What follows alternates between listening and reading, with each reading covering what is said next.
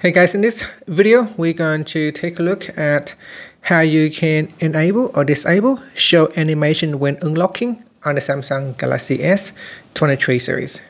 First, tap on the home button to go back to the home screen.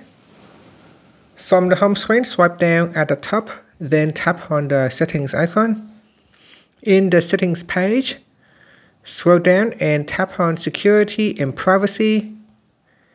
Now scroll down to the security section and tap on biometrics. Then tap on fingerprints. Now put in your current PIN.